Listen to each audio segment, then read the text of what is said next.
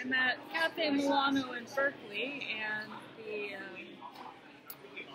Selket benefit digital compilation was released yesterday. It went on TV in San Francisco, channel 76 cable. I don't know if we can get an archive for that, digitized archives, but I'll try. So I give a little rundown of all the artists on the compilation and a little interview. And it was also my birthfather's birthday, which was interesting. And synchronistically, I got this phone call, somebody asking me if I had sent a balloon bouquet to someone, and to me it sounded like kind of like spam.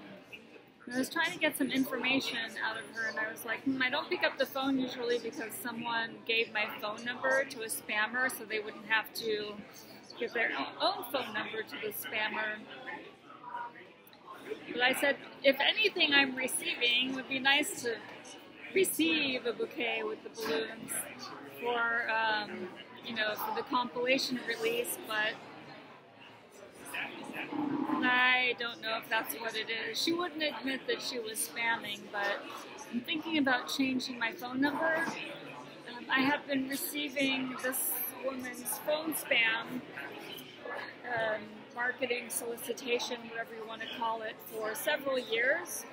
I keep trying to let her know. I keep emailing her because they actually give you the address, the full, obviously they can't give you the phone number because they assume it's yours, but they will give you the name and address. So I have even threatened legal action, but I went to consult, and the lawyer said she didn't know how to deal with this type of a case.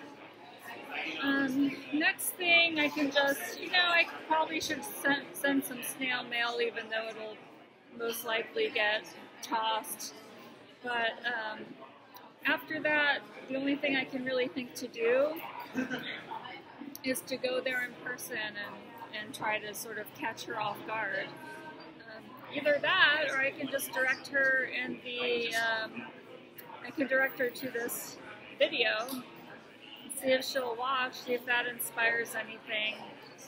Somehow I doubt it. I think she's just kind of burying her head in the sand, proverbially speaking. So if anyone has any idea of how this may have worked for you, if this happened to you or to someone I know, I would be interested in any ideas that you may have. And if I have any... Oh, by the way, Trufal did a feature on the compilation, so I will leave the URL in the description, and again, the URL of the actual Bandcamp compilation in case you can purchase a copy to support Selket.